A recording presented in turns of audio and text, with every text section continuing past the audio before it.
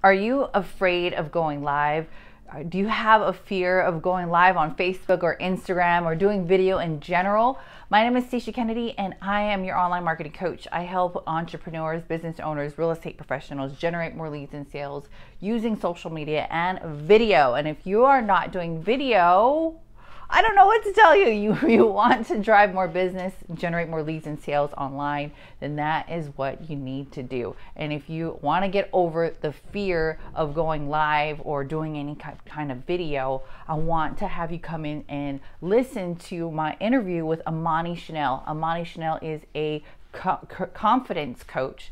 Amani Chanel is a camera confidence coach, and he actually has been in the news industry for many years and has been teaching introverts how to get over the fear of the camera. So want you to go in and listen to the rest of this interview that I did this morning. Jump on in.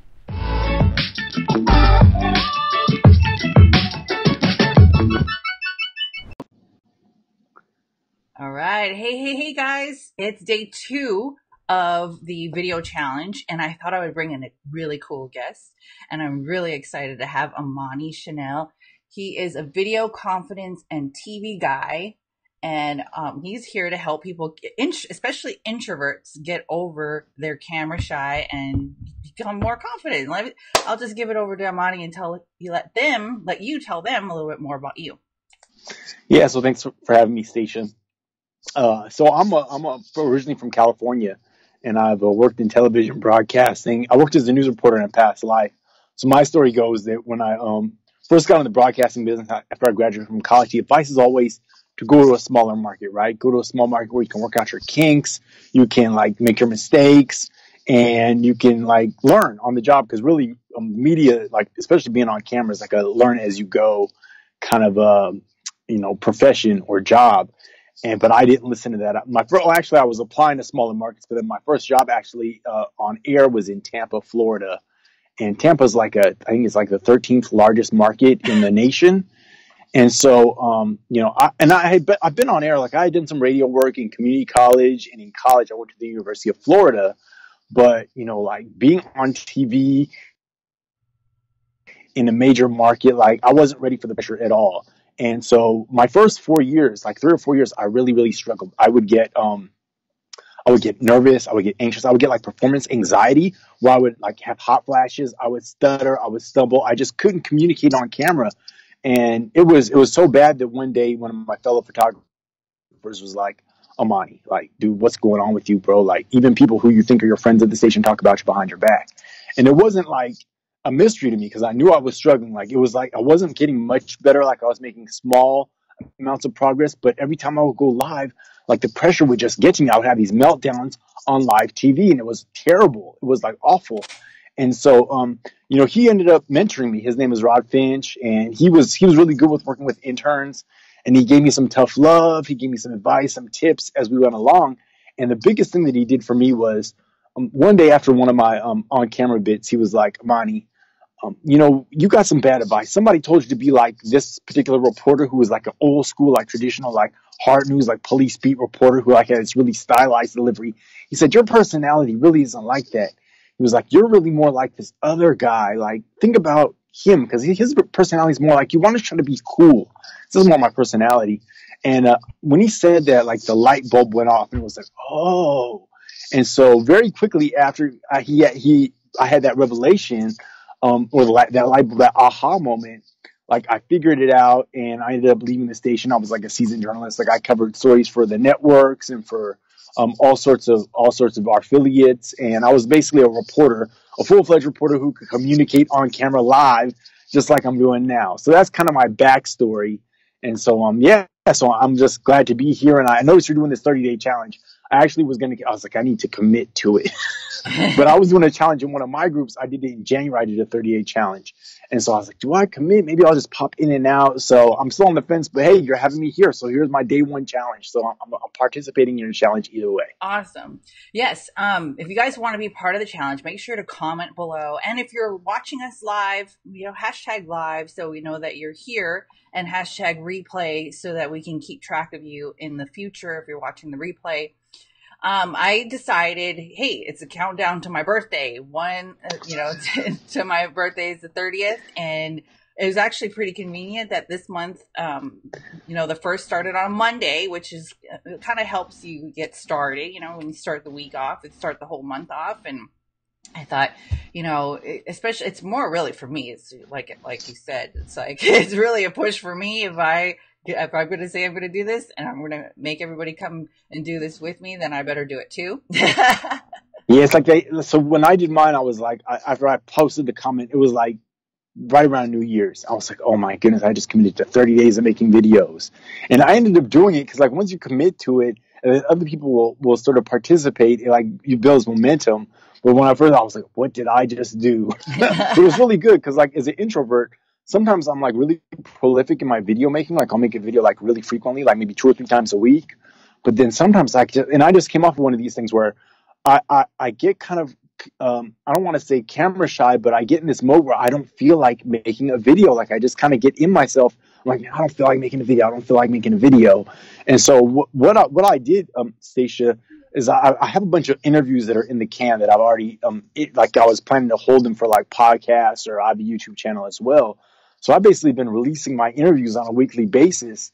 And that's another method. Like if you're kind of camera shy, or you're just not ready to go making videos like every week or whatever, like record, I call it batch producing videos. So you record like 3 to 5 to 10, however many videos you can in one session, and then you can drip them out weekly. And so that's what I've been doing. But it is good to go live and go on Instagram. And because the more you do it, the better you get. And it's all about practice. That's one thing that I've really discovered in my own challenges speaking on camera, was just that it's about the reps. And so what I developed was a 6-part formula. I called the Video Fearless formula. So what happened was, I love to teach. Like I've taught at some universities, and I've taught online as well. And I was like, what can I teach people? And I was thinking, well, maybe I can just teach people how not to suck like I used to.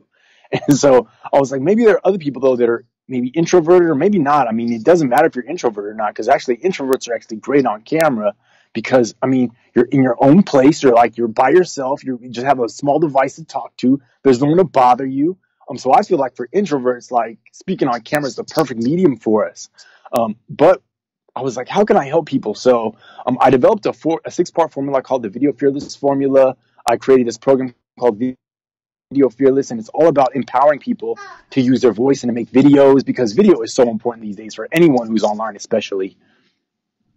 Yeah, I just got back from social media marketing world, and it was very prevalent, and it was like validation for me. They were like, you need to go live. You need to be on Instagram Live or Facebook Live, or at least have some video. Consistency is key too. So that's part of the 30-day challenge, as I want to be held accountable to even put little bite-sized value out there. What else can you tell us about how people can get over the fears? I work with a lot of real estate agents and people who are, I'm like, dude, like to save your business, you need to go. Right. Well, you have to think about it. Like all the statistics show that like in a couple of years, like video is going to be like 80% of all internet consumer traffic. So if you're in business, you have to get over that fear. And there are a lot of reasons why people don't make videos. Some people don't like the way they sound. They don't like the way they look. But it really comes down to a couple of things. People are fearful of rejection, of being disliked, or saying something stupid on a camera. And I totally get that, because believe me, I did that many a time. I like made a fool of made an ass of myself for years, really, literally. On national TV, right? on local news, exactly. But if you want to make videos, it really comes down to a process, which I developed, and I've looked at a lot of the content like on YouTube, like with confidence, and different videos that even range, like you can look at them and they have good suggestions and those all work. But what I developed was a 6-step process where if you follow these steps, you will definitely learn how to communicate on camera. You will gain your confidence. My first student who I worked with, when I first decided to do this program, I didn't really even know it was a viable idea, right? Because you have these ideas and you kind of test them and you talk to people and you figure out if there's a market for it or not. Her name is Charlotte Squire. She lives out in Germany. So when we were doing our first little consulting call, she said her challenge was that every time she goes live, or anytime she tries to make a video, her mind goes blank. And I totally get that, because like there were times where I have all my information written down, and then as soon as the anchors toss to me, like I forget what I'm gonna say, and I have to do this like next snap thing, and like it was like ridiculous. Like as soon as the pressure hits you, your mind goes blank. It's kind of like it must be like a fight or flight thing. And so I really didn't even know that I could help her, but I thought about it for a second. I did a quick little exercise with her, and by the end of the call, she was like speaking on camera. So I was like, okay, so basically I'll spell out the steps. So the first thing you have to do is you just have to get committed, which is awesome. So you created this 30-day challenge. I would suggest for people who are especially camera shy, you have to just get committed. Make a 30-day commitment just to do it, right? You just have to get committed. But that's the first step. The second thing you have to do is have the basic gear that you need. Now, the gear is not that complicated. Like I have my smartphone, I have my little earbuds, which serve as my microphone. That's really all you need is a smartphone and really earbuds to make a video these days. So that's the gear. I have a tripod and a little tripod adapter as well. The next thing you have to do is just prepare your message. Just figure out what you're messaging. Figure out who your audience is. What are you going to say? All right. What are you going to deliver? All right. Then after that, you just practice. You just practice your message. All right. Whether you're talking in front of a mirror, whether you're talking to yourself as you're driving, just think about how you're going to communicate, right? But if you've already prepared your message, you've kind of written it out. And I teach people not to memorize it. You don't have to memorize it. I teach a very specific way to learn your information and to recite your information. And then all you have to do is relax, all right? So the fifth step is relax. All right? Breathe out your stress. And I have a story about that, which I was like, one time I was going live, and like the producer in the booth saw me like losing it. Like she saw me starting to lose it. And she was like, Amani, you got to breathe. Just take 3 cleansing breaths. So whether it's taking cleansing breaths or just going to your happy place, doing something, whatever it is, you got to relax, because no one performs well when they're stressed out. You really don't. And then you just, once you've done all those things, you record your video. And so those are the 6 steps. And if you go through and repeat, you'll be making videos in no time. So that's the process. That's really what I suggest you do if you really are challenged, really have some blocks, if you get really nervous, anxious. I had one student who went through my program. She would get physically sick. Like she would get so anxious and so concerned about how she looked and about how her message was coming out. She would work herself into a tizzy. She would get physically sick. I was like, look, you need to relax. Like, it's not that serious. We are not saving babies. We're not planning a trip to the moon. We're not, stopping nuclear war. We're not doing any of those things. We're just sharing our information. And then if you're really concerned about how you look or how you sound, you're really focused on the wrong thing. Because if you know in your heart that what you have is going to bless other people, then why would you not want to share that with others? So take the focus off of yourself and focus on the person you're going to bless with the information. And that will hopefully, it's just a mindset thing. Making videos is 80% mindset, it's 20% preparation and execution. But that's really, if people really want to start making videos, I suggest that you go through the process. And I'm sure there are plenty of groups, but I have a group designed specifically for camera confidence. And it's all about being in a safe place. It's about doing your reps, doing your practice. And then once you're ready for it, maybe you make a video for your Facebook group or for your Facebook page or for your Facebook audience, or share it on LinkedIn or Instagram. There's so many places to share videos these days. It's awesome. Yeah, and I actually I've heard one of my mentors always used to tell me that too. If you're not like if you're thinking about more about what you look like, it's not really about the message or the people. Like that's where your focus should be, is the people that you're wanting to reach with your message. So that is exactly the key. That's like public speaking 101. Like not about you, it's about the people. It really is. And public speaking and speaking on cameras is very similar, but it's also different, because there are people who, like, I talked to this friend of mine. He was like, I work with pastors. He was a video producer also. He's like, man, pastors, like, you sit and record a video with them in front of a camera because they're so used to the audience and the audience giving them feedback and like the energy. And a lot of ministers, I would assume, are extroverted. So it's just different, right? Extroverts get energy from other people. Yeah, introverts, we get energy from. Yeah, they're fine public speaking, but when it came to themselves in a room with the camera, they were freaked out. Yeah, they don't know what to do. It's like, it's not smiling, it's not nodding, it's not, well, I like that. Like, I don't want a whole bunch of. I can speak to audience. I give presentations. I'm going to do one this week at a business little conference, but It is different, but there's some subtle differences and there's some nuances to speaking on camera versus speaking to a live audience. And the main thing you have to be is just you have to be in your zone. So it's kind of like when you go live on Facebook, right? You don't know if one person's watching or if 1,000 people are watching, but you have to pretend like people are watching when you're going live on Facebook, because there is the replay you have to think about. You have to think about your other audience, right? Which are the people who are going to watch it after you record. And so you have to go through and deliver your information and be as excited and be as enthusiastic and be in your messaging, regardless if you have a person thumbs upping it or commenting or asking you questions or not. And that's sort of the way approach you have to take your video making. So yeah. Awesome. Where can people find out more about you and the 6 steps, and maybe even participate in your group too? Yeah, so my group is called the Video Confidence Accelerator, and just type that in, or you can search me on Amani channel, AMANICHANNEL on Facebook if you want to friend me. I still have some room left on my friends list. And so what I will offer to any of your audience is, if folks are interested in learning more and in getting camera confident, if you're really just struggling just to figure out what to say or how to set up your equipment or how to do it, I will offer a complimentary 15-minute coaching call, a confidence coaching call. And so if you go to videofearless.co/camera confidence, I think I just said this all yesterday on the ClickFunnels. So just message me or message Stacia and she'll put you in touch with me. I also have an ebook coming out, which is going to be an Introverts Guide to Becoming Camera Confident. So it's going to go in depth into all the things, the mindset. I'm going to go in depth into the 6 steps to really help folks. So at the end of the day, we just want to help folks, right? We want to help people be successful. We want to help people accomplish their goals. And if you're a coach, a business owner, if you have a service that really blesses people, you got to be using video, folks. So yeah, friend me. I'm on Instagram everywhere. Amani channel, at Amani channel. I'm not hard to find. Yes, he's really everywhere, and I'm so glad we connected on Instagram. And he's been so patient with me trying to connect with him. So, you guys, we're busy people. We're busy business owners. Like, we're trying to build empires here. I get it. Yeah, exactly. I'm so excited.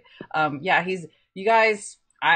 Believe it or not, I used to be super shy. Like, and out of all of my friends, I'm probably still the super shyest person, but it's really not, people always are just like, oh, well, you can do that because you're you, and it's a matter of repetition. I literally do it over and over again when I'm recording, not even when I'm just live. Sometimes I don't like what I sound like or what I look like, but I just do it 100 times. I even do it in my group, and my group is a lot smaller. But I also, on my business page, there's like nobody there, but it's really all about the replay. And then I literally do the same thing over and over again on these different platforms. So might be like, oh, she's everywhere. Well, it's only because I'm practicing and putting out in different places. Exactly. And that's what it is. It's all practice. Like, I'm even practicing, like, I say still. I used to say like way too much, like all the time. I still say but it is what it is. Like, I say people are perfect in their own imperfection, right? So you just gotta, if you're not getting it right the first time, just stay relaxed, do it again until you get it right, and get better. Definitely. Exactly. Thank you so much, Amani. And you guys, what to do. Comment below. We'll add his links in the description later as well too. And we'll see you guys on the next video. Much love and aloha. Peace. Thanks for listening in on this interview. If you want to join our group, make sure to click the link below in the description, because we are doing a 30-day challenge. No matter what time that you're listening to this video, jump on in, join the group, and start doing video today. If you got any questions, make sure to comment below in the video, and we'll see you on the next video. Much love and aloha.